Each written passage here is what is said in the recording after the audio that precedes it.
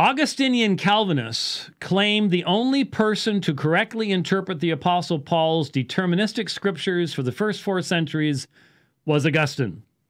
But of course, they omit the Stoics, Gnostics, and Manichaeans who previously interpreted these texts as teaching unilateral determinism. Now, one of the challenges here is that the vast majority of even our audience, and I say that to say that our audience is an unusually well-read audience, really is. But even the vast majority of our audience probably has next to no knowledge of Manichaeanism at all. Right, Rich? I mean, you've lectured on Manichaeanism, right? Manichaeism? Manichaeanism? Manichaeism. I've seen those in the grocery in the department stores. Mannequins. Is that? That's pretty much where most of us are.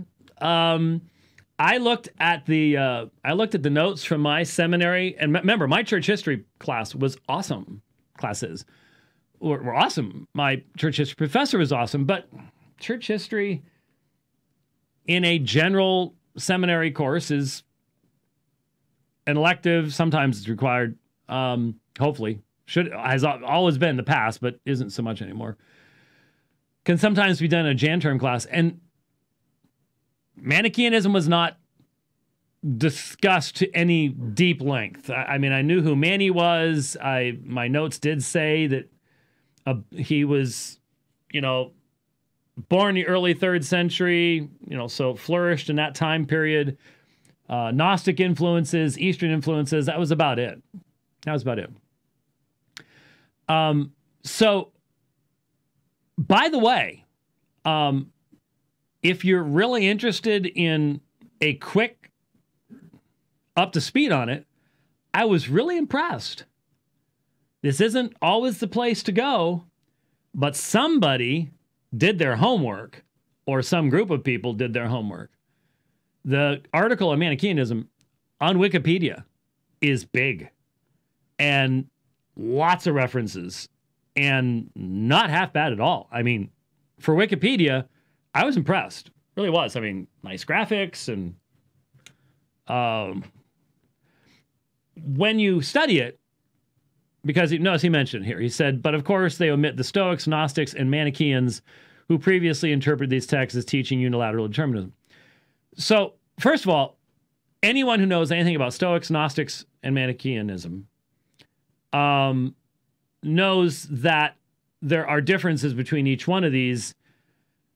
Manichaeanism is a form of Gnosticism, but with an incredibly wide variety of influences that Mani brought into his self-made religion in the middle of the 3rd century.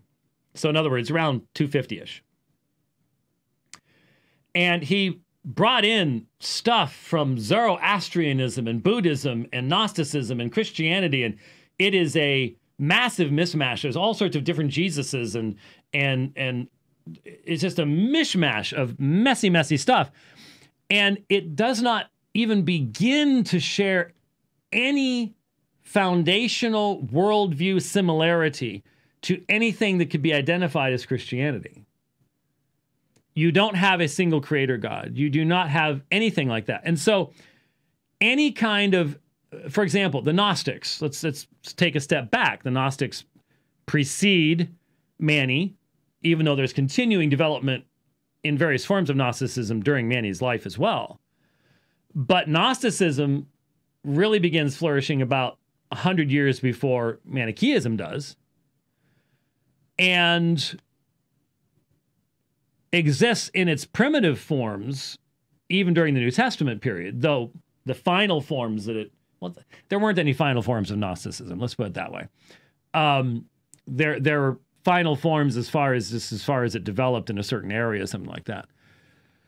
But the Gnostic worldview is a dualistic worldview. But to say that it has a singular personal creator Yahweh was an evil god in Gnosticism. Well, once Gnosticism encounters Judaism and Christianity and makes room for it, Yahweh becomes identified as an evil god because he created the earth. And since it's dualistic, if it's physical, it's evil. Therefore, Yahweh is a demiurge, an evil deity, powerful, but evil.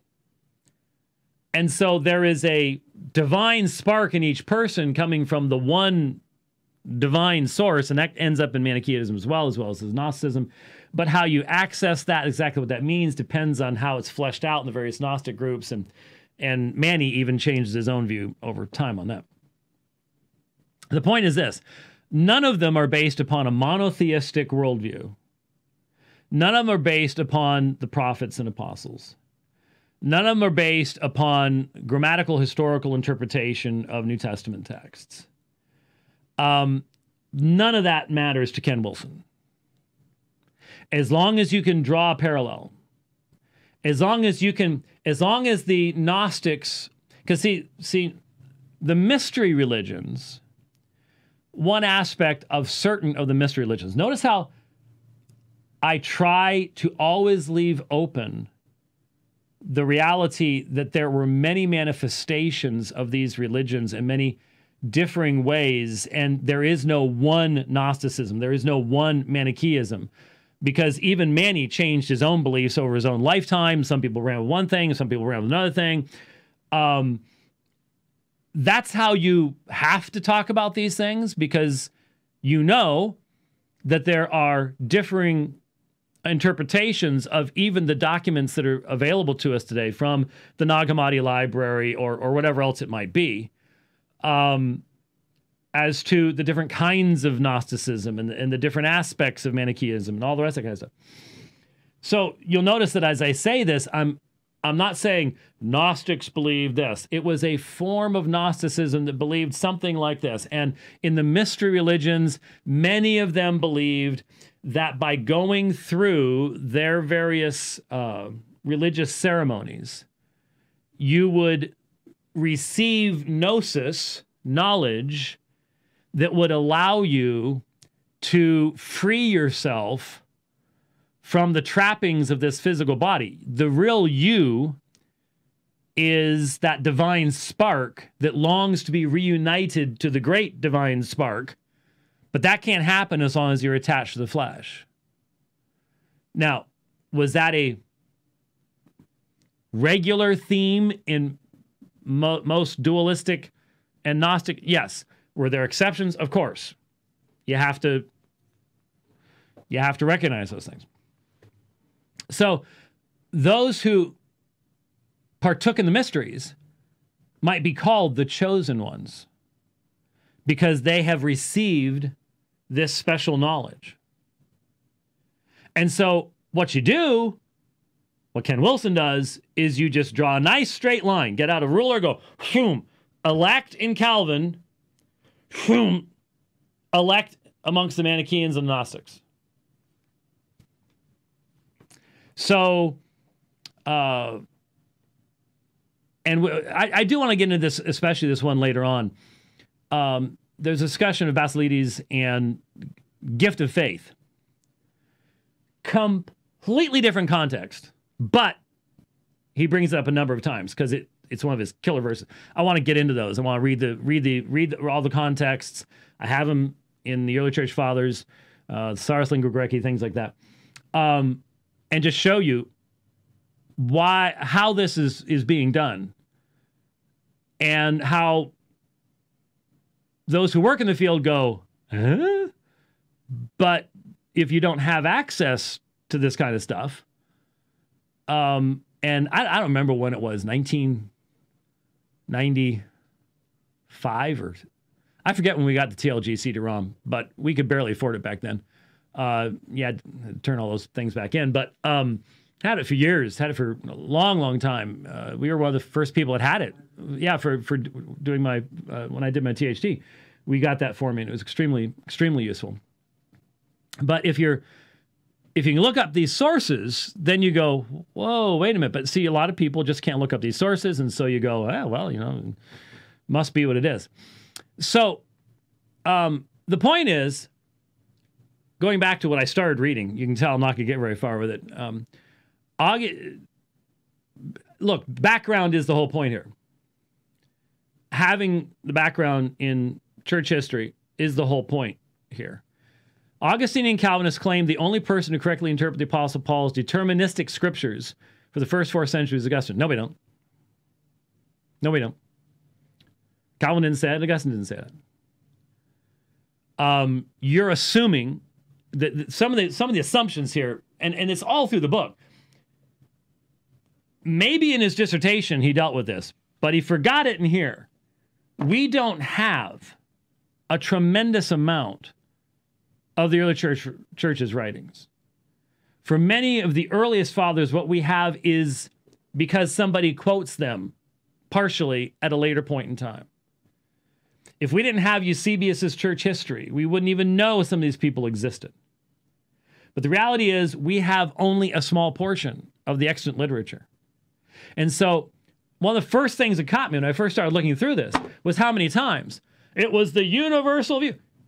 The only fair way of actually saying that is in the extant literature that we have that specifically addresses this issue, it seems that the predominant view prior to would be this, and then Augustine changed it. That's fair. This has no desire to be fair. It doesn't even try to be fair. It is completely imbalanced, horrifically so. Just way out there. That's what just, again, I was just like, what's going on here?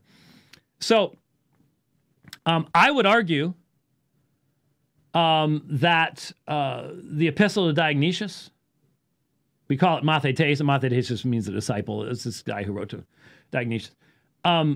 There's good evidence, fragmentary. Seems to me that he has the same view of the elect. Clement of Rome talks about the elect all the time. Are you telling me Clement of Rome was a proto-Gnostic? No, I don't think so. His doctrine seems to go along those same lines. But these are not the primary topics that the early church writers were addressing either. They had other topics that they were addressing, other things that they were focused upon, primarily theological and Christological issues. As I've pointed out, I don't know how many times in this program, it takes to the 4th century before we have a full-length treatise on the atonement. And there aren't too many people alive today that would actually agree with everything even that said, in light of all the different theories of the atonement that you can parse out of Tertullian and Irenaeus and the recapitulation theory and all the, all this type of stuff.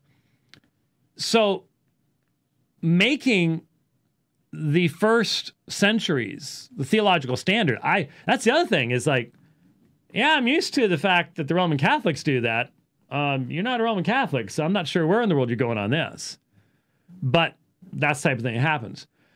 So Augustinian Calvinists claim that Augustine, in his dispute with Pelagius, provided important and insightful interpretations of key soteriological texts that have been demonstrated to be consistently true based upon the hermeneutics of the grammatical historical interpretation of the original languages of Scripture, even though Augustine had limited access to the original languages of Scripture.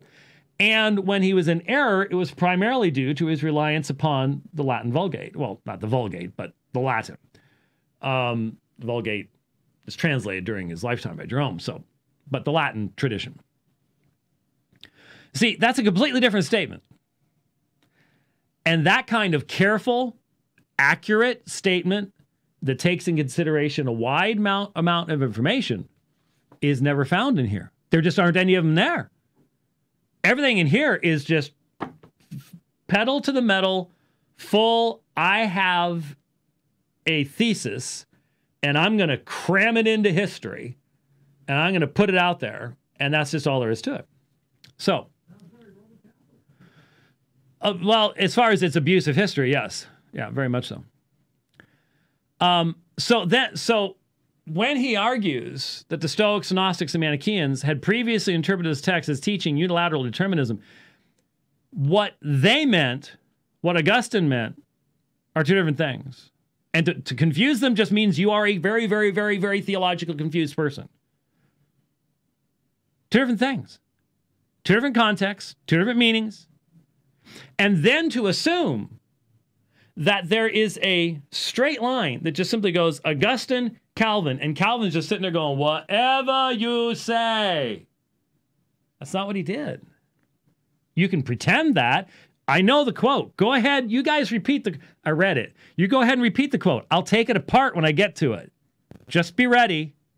Already looked it up.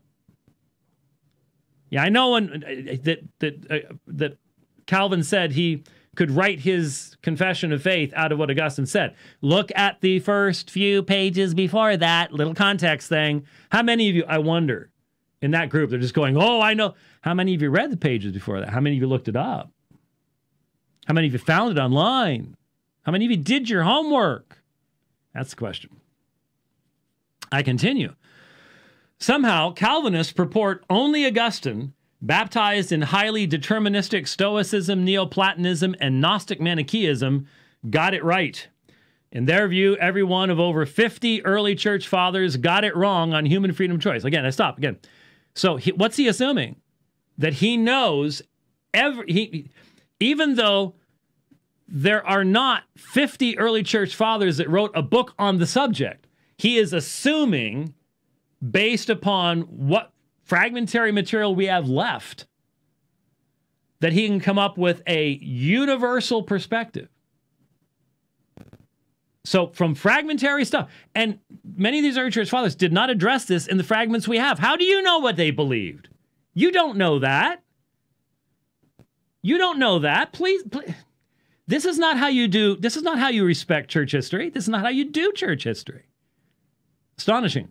Anyway, in their view, even Augustine himself admitted that he had tried but failed to continue in the essential and unanimous Christian doctrine of free will throughout the first 4 centuries. What Wilson will do is he will use this kind of language. He will make an argument through use of language without ever substantiating it. Just the language itself becomes the argument. So then he at least provides the quote. What is that what Augustine said? Did Augustine identify unanimous Christian doctrine of free will throughout the first 4 centuries? Here's the quote. In the solution of this question, I struggled in behalf of free choice of the will, but the grace of God won out. That's the quote. That's the quote. And now, how is this relevant to today? I have said over and over again that provisionists are not only anti-Reformed theology, they're anti-Reformation. They are on Rome's side. In the nature of the will, they are not just in the Tiber River, they have put their rope around the dock over on the other side of the Tiber River. Listen to this. The famous Reformed theologian Benjamin Warfield commented, and I'm appreciative of the fact that it's a direct quote. A lot of folks know this quote. I memorized it decades ago. They know the quote, but they don't always quote it accurately. The Reformation, inwardly considered, was just the ultimate triumph of Augustine's doctrine of grace. It actually continues over Augustine's doctrine of the church. I don't know why that part wasn't quoted. And then notice the statement. Warfield's statement is pinpoint accurate. Remember a few weeks ago when I explained why this was? When I first started looking at this book, I spent the time to talk about why did Augustine contradict himself? Why could Augustine be used by both Roman Catholics and Protestants during the course of the battles of the Reformation, especially in the 16th century? And I pointed out that Augustine is a tremendous example to us of how the battles of your life determine what you see and what you don't see. And the two great battles that Augustine fought, first part of his ministry, the Donatist controversy, a schism and a division in the church, a schism over the concept of the sacraments, ex opera operato, ex opera operanti. The Donatist ex opera operanti. That the state of grace, the spiritual purity of the person performing the sacrament determined the sacrament's efficacy. Therefore, they didn't follow the Catholic chain of succession in the bishopric because they alleged that one of the people involved in the setting apart of a particular bishop was an apostate, a traitor, a traditor, had given up the scriptures under the Roman persecution. So Augustine develops ex opera operato. It is by the functioning of the sacrament, not the person performing it, which remains Roman Catholic theology to this day. That remains Roman Catholic theology to this day. And that was part and parcel of that. That's what defined the beginning of Augustine's ministry. And so that's what he's focused upon.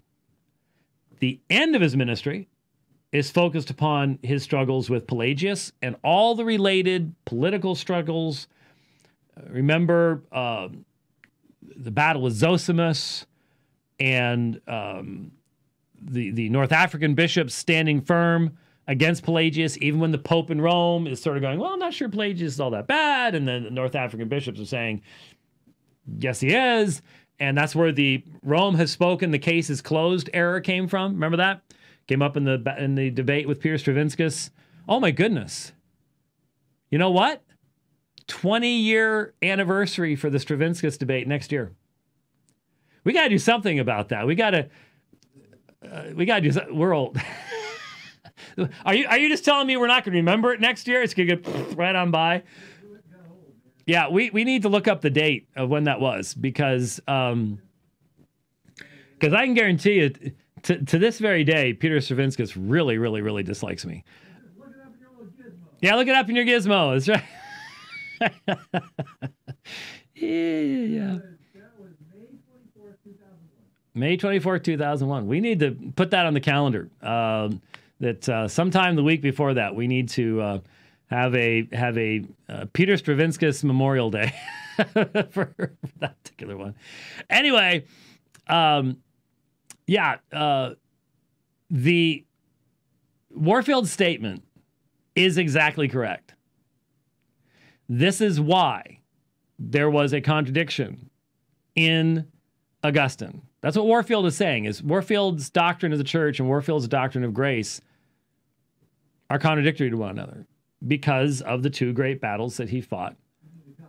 Augustine, what did I say? Oh, I said Warfield is right that Augustine's doctrine of the church is different than his doctrine of grace.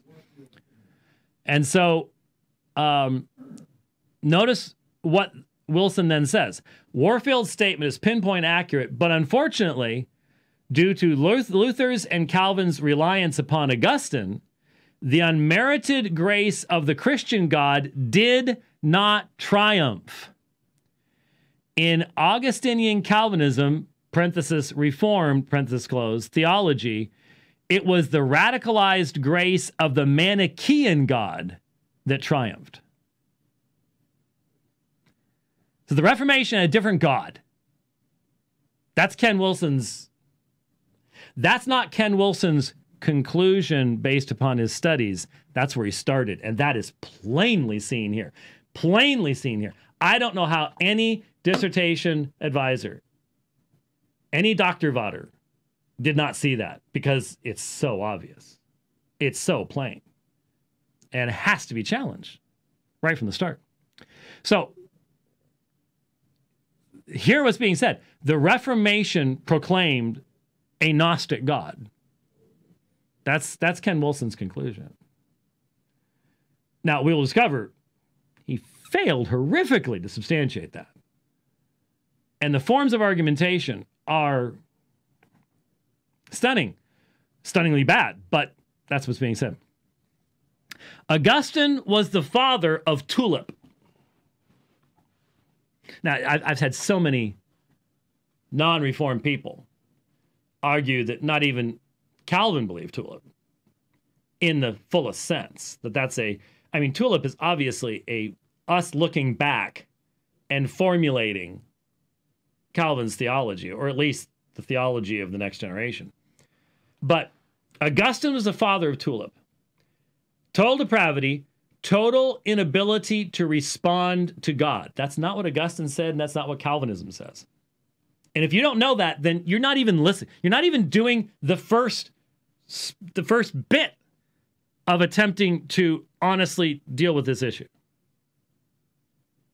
That's not what we believe. Total inability to respond positively in repentance and faith to God? Yes. But all mankind responds to God in many different ways. One of the most famous statements that Calvin ever made is a meme that is all over Facebook and Twitter. What do you say? What do you say about the human heart? The human heart is a constant factory of idols. It's a constant factory of idols.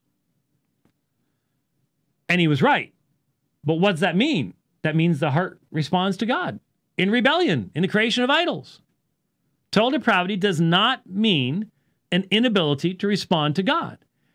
It means man responds to God within the capacity that his fallen nature limits him to.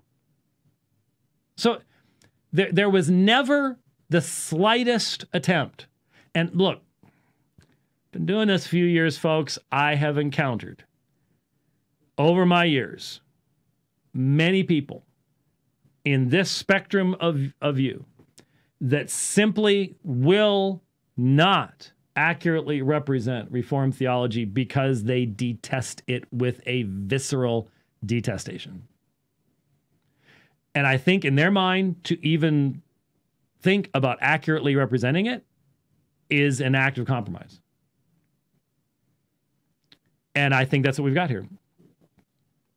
Unconditional election, Gnostic, Stoic, Gnostic, Manichaean, and then he came up with this DUPIED, D-U-P-I-E-D, as an acronym for unconditional predestination of individuals to eternal damnation. Limited atonement, Christ died only for the elect. Irresistible grace, ready for what that means? Violent Manichaean grace. Yeah, that's what regeneration means. Violent Manichaean grace. And the gift of perseverance, invented by Augustine to explain the extreme differences in how persons live their lives following salvific infant baptism. Now, the Dr. Wilson's understanding of the incredibly complex field of baptism in the early church is astonishingly shallow. Astonishingly shallow. I mean, when I was listening to him talking about Augustine trying to come up with an understanding of how to believe in the elect, but still go with the preceding traditions that were his, and I was like, really? Wow. Just really, really bad. Interesting discussion, but think about it. What you're actually being told. Think of all the sermons you've heard out of John chapter 6, John chapter 10, John chapter 17, Philippians chapter 1, Ephesians chapter 2, on the subject of the perseverance of the saints. Had nothing to do with what any of those texts said. It was all because of Manny, the guy who made a mishmash of Buddhism, Zoroastrianism, Gnosticism, Judaism, and Christianity. Yeah, that's where it actually came from. No one has ever exegeted these texts, honestly. We just, no one exegeted. All the decades that I've spent going through this explanation, that explanation of John 6, in my debate with Leighton, I wasn't standing there reading Romans 9, translating it and exegeting it. No, I wasn't doing that. I had Manny's notes in front of me. That's what it was. y'all need to know that that's all So, yeah, we just mindlessly follow what somebody else said, what Manny said, even though most of us have never read a single word that Manny ever said. But we still. Now, I'm not saying, don't hear me wrong. All of us, our traditions, have been impacted by those who've come before us. But this kind of simplistic, straight line stuff is simply absurd. I mean, any serious historian knows that after Augustine, even as soon as Gottschalk, you already have development. There's already a change in context. So no matter what, by the time you get post-Renaissance and you put Augustine's interpretations into the context of post-Erasmian, New Testament's available, Old Testament's available, Latin is being rejected as the primary source, you're now dealing with that makes a straight line laughably silly and simplistic and erroneous. That's why nobody believes it. Well, no one should believe it. Therefore, modern Calvinism in these deterministic distinctives has more in common with ancient philosophies and religious heresies than with early Christianity. An objective evaluation of the facts cannot avoid this startling conclusion. Here's my assertion. That's the conclusion that Dr. Wilson started with, and not shockingly, therefore ended with. As we will see, as we have time in the midst of lots of important other stuff, to document this kind of stuff, to dig into the citations. This is what happens when you have a monomaniacal focus. I have a thesis, and that thesis is man's free will must be defended, and therefore, I'm going to find a way to do it. And we have encountered so many different ways in which that has been done down through the years. So many different ways. This is a more recent way. Through, unfortunately, the utilization of historical documents and resources that most people simply don't have sitting in their library, or don't know necessarily how to find in some of the resources where you can find them. I mean, CCEL has some of these things.